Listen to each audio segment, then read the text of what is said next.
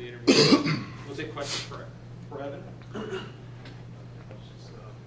240 rushing yards last week for the team. What went into that for the offensive line? How did you see you and your line mates make that happen? Yeah, most definitely. So we kind of knew going into the game they run that 3-3 stack offense with they drop 5 DBs, or they always have 5 DBs on the field. So we knew that any kind of inside zone or any kind of counter or gap scheme plays were going to work. We're going to get our yards there. We know that throwing was going to be kind of hard this week, so we focused on running the ball, and we knew we'd get our yards.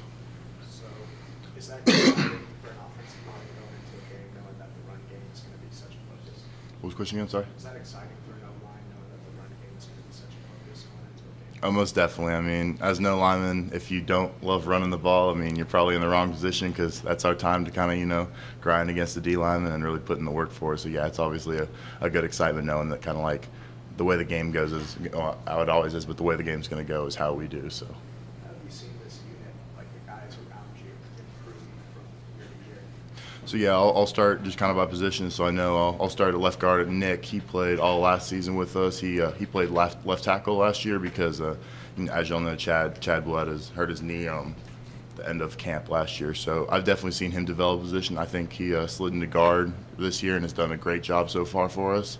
At tackle, I mean, what we had with Chad, not last year, but the year before that, he played 9 or 10 games, and I mean, did just phenomenal. So we knew what we had with him, with getting him back was just great for our team.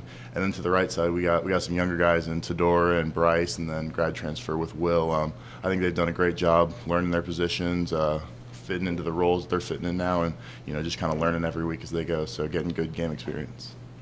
So it's their third year under Chad Morris. How have you seen his coaching style evolve in the 3 years he's been at SMU? Most definitely. So I think his coaching style's evolved most with kind of the culture he's built around the program.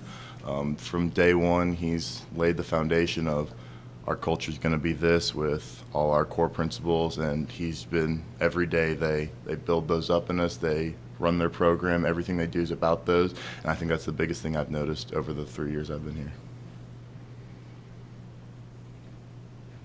You go up a lot against Denver and Gary in practice. How have you seen his game grow from last year? Most definitely. So, yeah, Demrick's a great player. I mean, a true freshman last year that he was and played significantly for us.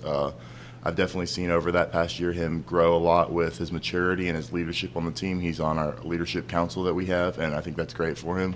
I've seen his pass blocking ability, his just moves in general growing from a high school player just to college. You're going to learn a lot, especially with experience. So, I mean, I've just seen a great deal out of him, which is great to see. You have 4 different running backs on this team. Is there do you have to adjust your blocking or just the way you approach a run call depending on the back who's in the backfield? Not really. I mean, with any of those guys back there that we really have, I mean, we know what we're going to get out of them. Hard running. Some of them were Freeman's more of a bigger guy, not as fast as like Xavier or Braden, but I mean he's going to run hard straight downhill. I mean, so we don't really adjust our run scheme per se to the running back, but whoever's in there, I mean, you know what you're going to get. That's a stable back there of great athletes. So. As a senior on the team, what do you think the goal is for this season? So goal I think for our team, I mean, is honestly just giving your best, the best is our standard. So I think that's going to be a goal for us. Obviously improving over last year, a big goal for us. I mean, for what we feel is being competitive and hopefully competing for a conference championship and absolutely a bowl game. So. Anything else for Evan? Okay, thanks a lot. Sounds good. Thanks, Evan. Yep.